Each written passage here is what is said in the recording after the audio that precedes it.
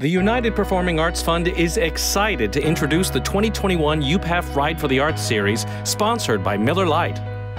You've selected Act 2, Sharon Lynne Wilson Center for the Arts. You're proud of yourself, and rightly so. You've met your fundraising goal, and you're about to pass through the Ride Reward Station. You arrive and find the excitement. Take a selfie with the UPAF Big Bike. Dismount your bike and approach the entrance. You'll be greeted by volunteers and sponsors. They see your bike bib, they know exactly who you are. All glad to see you, all grateful for your support. Their purpose? To usher you through the reward experience. First up, the prized Miller Lite backpack, brimming with surprises. And for the kid, a special backpack just for them.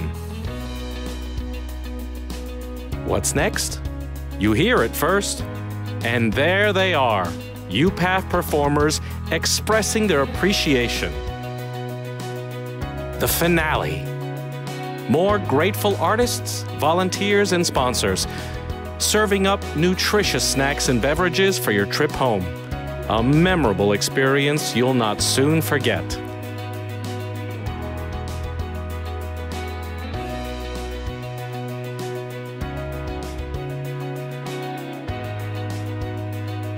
The United Performing Arts Fund Ride for the Arts 2021 series presented by Miller Lite.